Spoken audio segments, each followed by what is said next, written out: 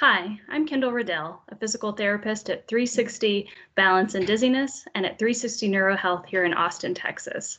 And I want to ask you a quick question. Does this make you dizzy?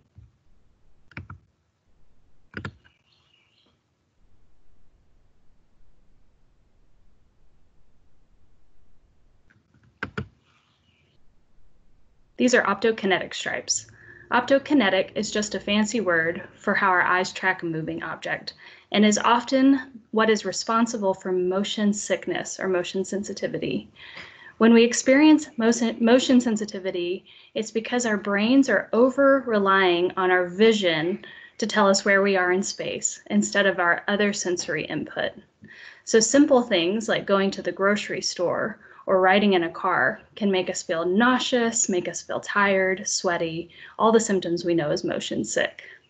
So whether that over-reliance on vision, whether it's the world flying by on a roller coaster, or it's the endless amount of cereal boxes while we're pushing our cart down the grocery aisle, is what causes those unpleasant symptoms. But did you know these optokinetic stripes that cause the symptoms can actually help reduce your dizziness symptoms and your motion sensitivity? So for more information on what causes motion sensitivity and exactly how to fix it so that you can ride in a car again without feeling sick, join us on April 27th for the Virtual Vestibular Health Summit through 360neurohealth.com. We look forward to seeing you there, and you can learn from the comfort of your own home. All right, stay safe. Thank you, guys.